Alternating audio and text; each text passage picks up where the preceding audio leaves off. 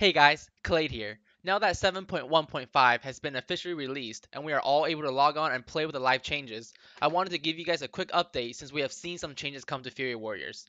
This video won't be a comprehensive guide, but it should be enough to get you started. I will go over talents and rotation quickly and focus the rest of the video on my first impressions of the patch and the changes that were made to Fury Warriors. If you just came to see the talents, go ahead with this talent setup for raids. You will now take Frothing Berserker and Reckless Abandon. You can follow the previous priority I have laid out in my 7.1 guide, with the caveat that you will now have to reach 100 raids before you use Rampage. I'll be showing you footage from our Mythic scenarios last night since it's probably the fight I messed up the least on. Our execute phase will definitely be weaker with these changes since we can no longer reliably get enraged from Massacre procs and we are at the mercy of having Bloodthirst crit. You still want to keep your Juggernaut stacks as high as possible, but you want to weave in a Bloodthirst every time it's off cooldown to build rage and for the off chance that it crits and you can be enraged. The payoff for doing this comes when you're able to reach Battlecry during execute phase, as you're able to press Battlecry plus Bloodthirst to instantly get 100 rage, get the Frothing Berserker buff, and get the enrage buff. You would then follow this with huge hitting executes that will rival the damage you have in your opening combo. The reason why we're switching to these new talent choices is because our 100 to 20% HP damage will be significantly higher. You will require a really long fight with a really long execute phase in order for Massacre to overcome Frothing Berserker. This is compounded by the fact that if you take Massacre with Reckless Abandon, your burst windows will be really weak since it's missing the Frothing Berserker buff. Your opening window looks something like Battlecry plus Avatar and any other cooldowns that you have into Rampage. If you macro Rampage, you would actually have to spam the macro since the macro would try to cast Rampage before you got the 100 rage from Reckless Abandon.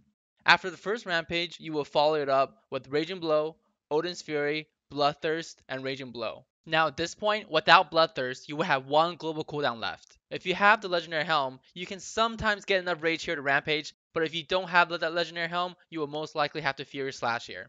For legendaries, Helm is now our best legendary by having a great effect and great stats on the gear.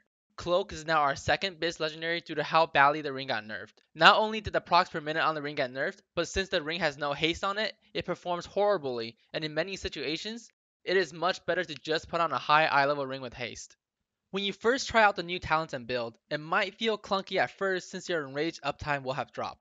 I went from around 75 to 80% enrage uptime to 55 to 60% enrage uptime.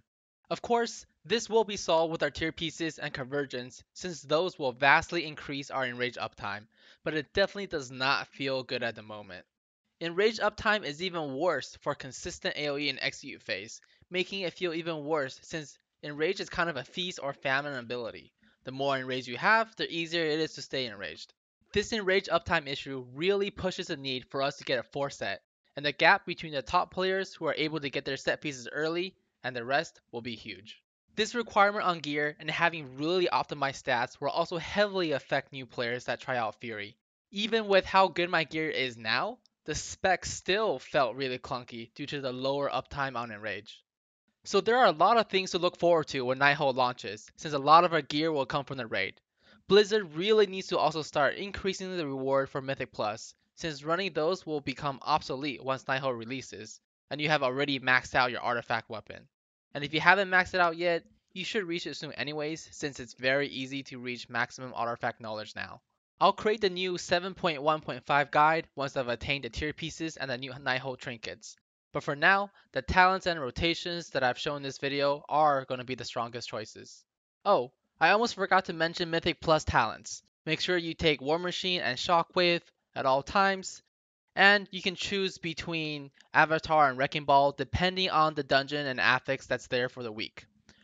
And then for the AoE rotation during cooldowns, you want to make sure you cast a Whirlwind before your opener since that'll apply Meat Cleaver and allow your first Rampage to cleave multiple targets. I've also included a new Pastebin link down in the description below that contains my updated weak auras to include Frothing Berserker and the Legendary Cloak. And yes, for some reason Blizzard used the same icon for those two buffs. And that's it for this video. Be sure to like and subscribe. An add-on video is coming soon. See ya!